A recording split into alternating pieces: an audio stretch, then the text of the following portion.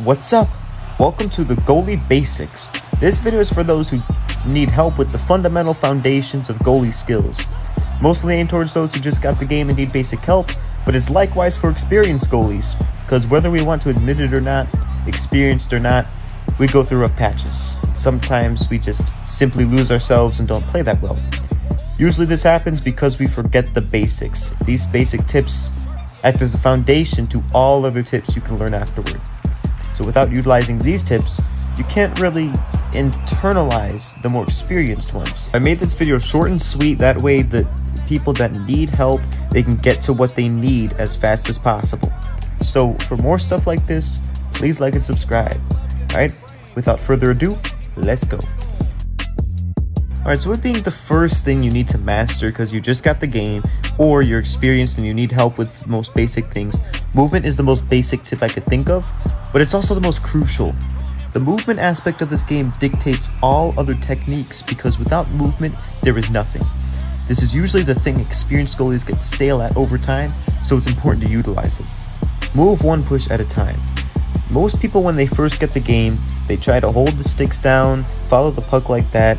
It worked in older games, but not in these games. You're going to get sniped and you lose yourself a lot easier. So what you want to do is move one push at a time, and I'll show you how to do it. So this is how you do it. As you can see, I'm not moving. Look at my goalie. Watch my goalie. I'm not moving like crazy. I'm just moving one push gets me to the middle, one more push gets me to the post to save that post shot. That's how you move in game. I'm not moving like this. I'm not moving like holding the sticks down. Holding the sticks down is good if they pass all the way across, but not for regular following the puck. This is how you move for following the puck when it's just one guy carrying it or simple passing plays. Don't move like that, move like this. Move one push, gets me to the post, back to the middle, other post, back to the middle. That's how you move in game. Your guy moves better with it. He's more controlled, you know where your guy is, and you position yourself with aplomb. So this is all I'm doing. It's quite simple actually. I'm just tapping the sticks over left and right for half a second. Once you understand how you push, how your goalie mechanics work, you'll understand how it works. Now you don't want to hold the sticks down, you want to tap it. Just tap it, let go, and your goalie will do a perfect push. You'll figure out with experience how long and how hard you should push the sticks, and once you do, you really have your positioning pushing down. And I think what I'm about to say next is a problem many people have when starting out. And not only that, when people are experienced too. They look at their goalie too much. Now I understand you're new and you want to know what you're doing. You want to know where your goalie is.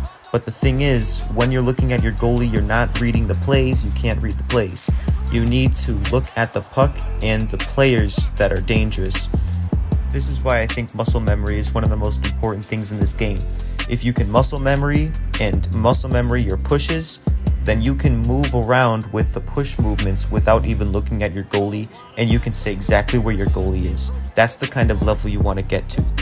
Now, if you're newer and you have a hard time with this, use a lower camera. That way you can see down low, and you can see your goalie in your peripheral vision better. That way you can have peace of mind while you're moving. Here's a big mistake I see many goalies make that's very unnecessary.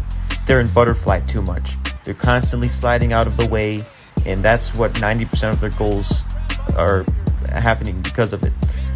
Butterfly is a useful tool, but it causes problems when used at the wrong time. If you're just starting out, I wouldn't go in butterfly at all for my first couple games.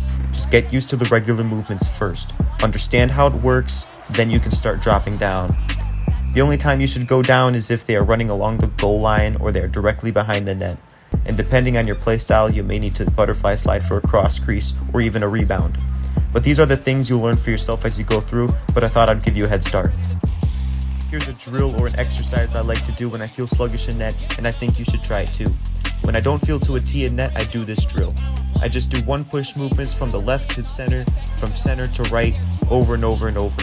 It gets me warmed up for what I'll need to do when I eventually need to go face to face with the puck. It gets me ready. One push movements is key. Don't hold it down for too long or too short. Get used to these movements, understand how it works and where they take you. Then you can move on to the next portion of this video, which is positioning. Positioning and movement are closely related. In my mind, they both have the same amount of importance. Just like movement, without positioning, you can't fully utilize the more advanced techniques. I'll show you how to position like a pro and make some jaw-dropping stops. First thing I'll say is don't move too much. You want minimal amount of adjustments, because if you get caught in an adjustment, you're in code red danger.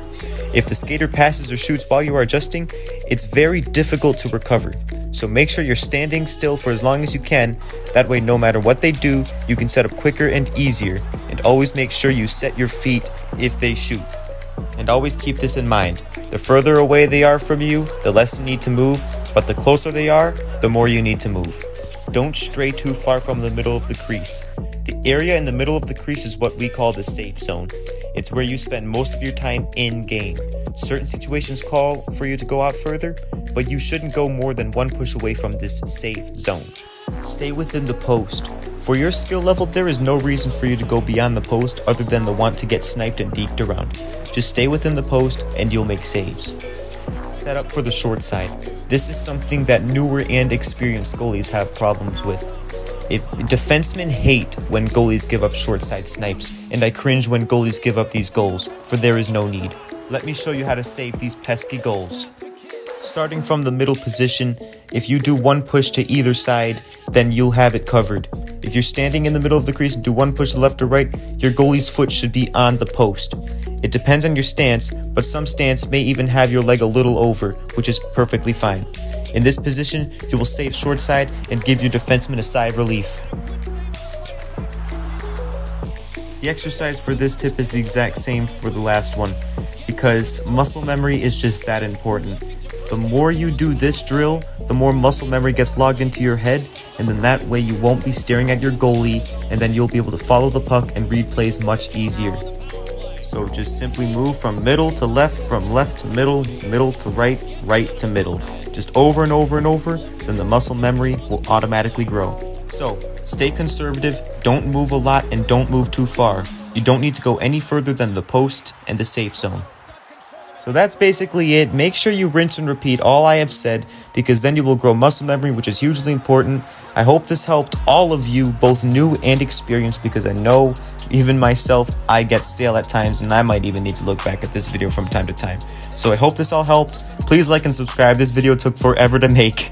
See you next time. Goodbye.